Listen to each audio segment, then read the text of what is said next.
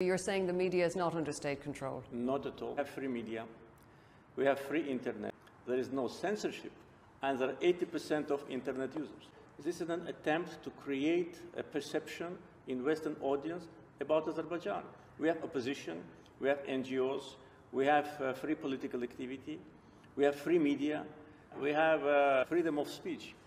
But if you raise this question, can I ask you also one?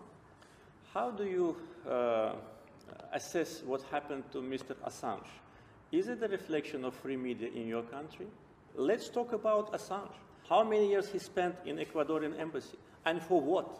And where is he now? For journalistic activity. You kept that person hostage, actually killing him morally and physically. You did it, not us, and now he's in prison. So you have no moral right to talk about free media when you do these things.